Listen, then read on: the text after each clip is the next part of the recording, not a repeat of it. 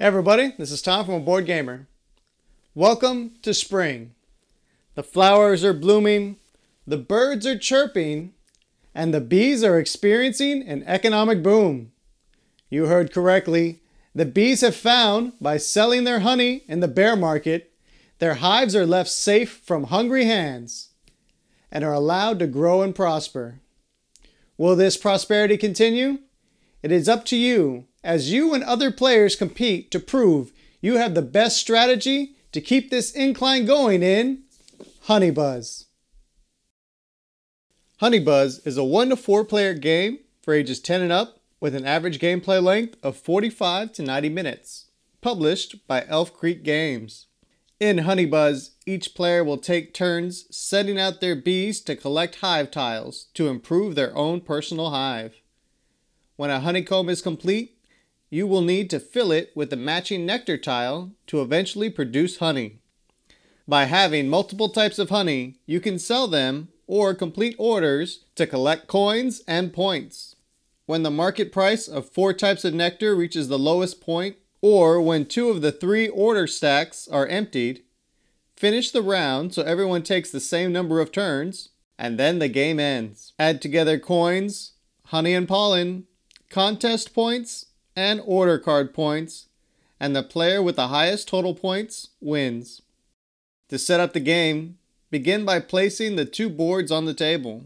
Today, we will be playing a standard 3-player game, so we will use this side of the hive board and this side A of the woodland board for a standard game. Then separate the standard hive tiles by type while setting aside the starting hive tiles identified by the player color backs for now. Place the stack of new bee tiles in the top left, decree tiles below that, and the accounting tiles on the bottom left.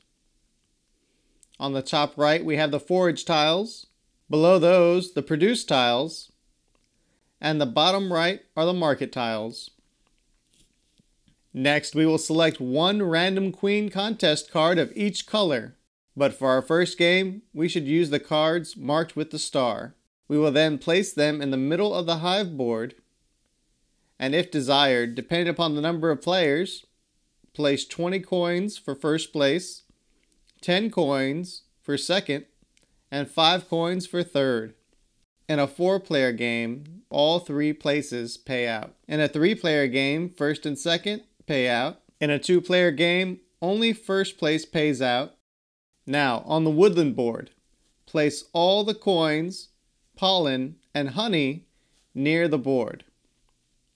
Sort order cards into 2 piles, small and large.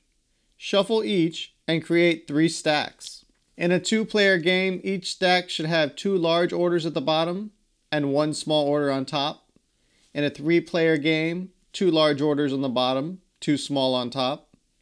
And in a 4-player game, 2 large orders on the bottom and 3 small on top. Place each stack below the market and flip the top card face up. Now onto the market track. Place 1 of each type of honey on the highest level of its matching color. Also, place a random pollen on its column. If playing with 2 players, move each resource down 1. Next, separate each nectar tile by type, and in a 2-player game, remove 2 tiles of each type.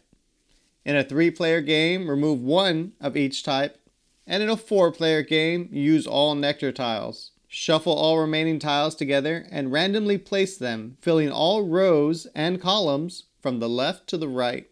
Now let's select the first player. This can be done by random or by the person who woke up the earliest today. They will receive the honey dipper to indicate they are the starting player, and in clockwise order, each player will receive a player aid, matching color sets of a player board, 4 starting hive tiles, 10 worker beeples, 1 fan, and 1 forage token, or fuzzy beeple in the deluxe version. Place all beeples to the side for now. Depending upon turn order, the first player will have 1 worker and will collect 5 coins from the supply. The second player will have 1 worker and 10 coins from the supply. The third player will have 1 worker and 15 coins from the supply. And finally, if there is a fourth player, they will have 2 workers and 5 coins from the supply. Next, select a single configuration card for each player to model their starting tiles after. Green cards are the standard, and yellow are for more veteran players. In your first playthrough, the configuration with the star is recommended to be used. Each player will configure their hive in front of them exactly as shown on the card. Next, randomly or in reverse turn order, each player will place their forage token on the left edge of the field. No players can occupy the same location, and with all of that complete, you are ready to start the game. On each player's turn, you must take one of 2 moves. That is, take a tile or recall all workers. When taking a tile, you must first make a beeline.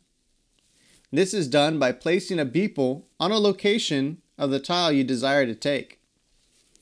If there are already beelines there, you must place the same number of workers plus 1 as the tallest beeline. If you do not have enough bees, then you are not allowed to go to that location. This rule still applies even if you went there on a previous turn. You must still make a taller beeline if you wish to take the same action. And if you do not have enough beeples for any location, you must recall your workers. Now, continuing with taking a tile. Once collected, you can expand your hive. This is done by adding the new tile to your hive with at least 1 yellow edge touching a yellow edge of another tile already in your hive. No other edges are allowed to touch other than the yellow edges of each tile. If the placed tile creates an empty cell, like this, you may take all actions around the cell in any order. If you happen to complete 2 cells at once, you can take all actions in both cells, but any overlapping actions can only be taken once.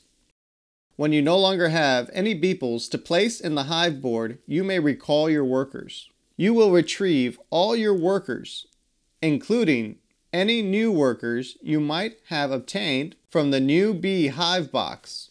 Then, if you wish, you may move your forage token 1 space for free. You cannot pay to move additional spots, nor can you collect any nectar or pollen. This is just a free movement that can occur whenever you recall your workers. Now, let's go over the actions that can be taken with each cell. The first cell we will look at is the new bee cell. Once activated, you may place a new worker from your supply into the nursery in the new beehive box to use in future turns after you recall all your workers. Another cell you will come across is the accounting cell. This cell allows you to collect 5 coins from the supply. One of the more important cells is the forage cell. This allows you to move your forage token 1 space for free, and you may move any additional spaces for the cost of 2 coins per space. All movement must be orthogonally and never diagonally. You can always move through or share a space with another forage token or an empty space. If you end on a nectar tile that matches any empty cell in your hive, you may collect it and add it to your hive. For reference, you can check the back of your player aid for the colors needed for each nectar tile. But if you land on an empty space or a nectar tile you have no space for, you gain 1 pollen instead. Once you have gained nectar tokens, you want to keep an eye out for the produce tile.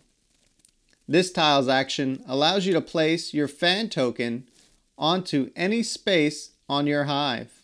When placed, any adjacent nectar tile will immediately produce 1 honey of its matching type. Then place that type of honey on the nectar tile. If there is already a honey on that tile, you may not gain a second honey. Each tile can only hold 1 honey at a time. Once all honey is gained from placing the fan, Remove the fan from your hive for future use.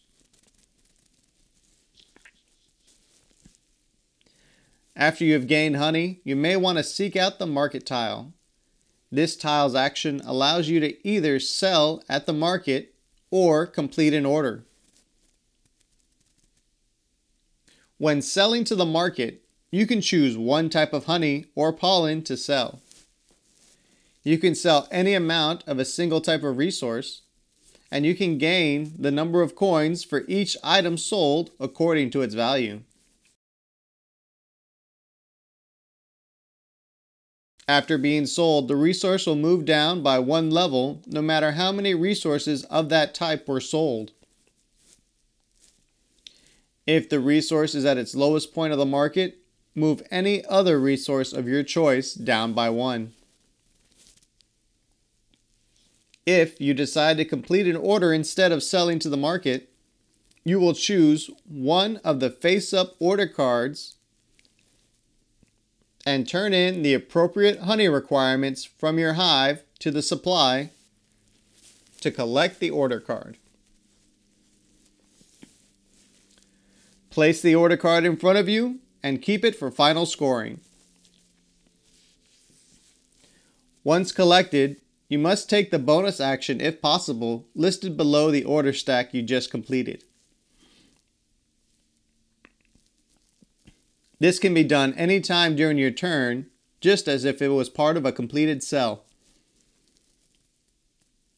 Once you end your turn, flip the next order card on that stack face up to be completed in future turns.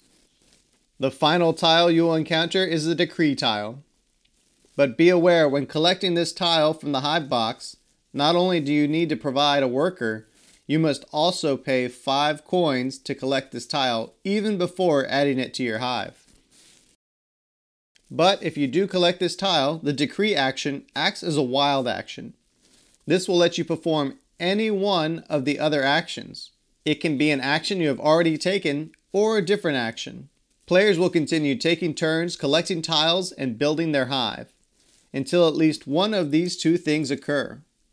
Once 4 of the 5 resources are at their lowest points, or 2 of the 3 order stacks have been emptied. The game will continue until all players have taken the same amount of turns, and then it will end. Next, begin to tally all your collected points. Start by adding all your coins. The total value of the coins is equal to that many points. Next, move on to any leftover honey or pollen in your hive. Each one is worth 1 point. Now add any additional points from the contest. Remember, some places may not be scored depending upon the number of players, and any speed contests are usually paid out upon completion during the game. If there are any ties, all tied players will receive the total amount. However, the next player's amount will be decreased by 1 place. For example, in a 4-player game, both tied players will receive 20 points, but the player that came in second will only receive 5 points. And finally, add the points from any and all completed orders, and the player with the most points wins. If tied, the player with the most leftover resources, and if still tied, the most completed orders. And that is how you play Honey Buzz. Thanks for watching. Please like, subscribe, and ring the bell to get notified about new videos. If you're bored now, click this for more games.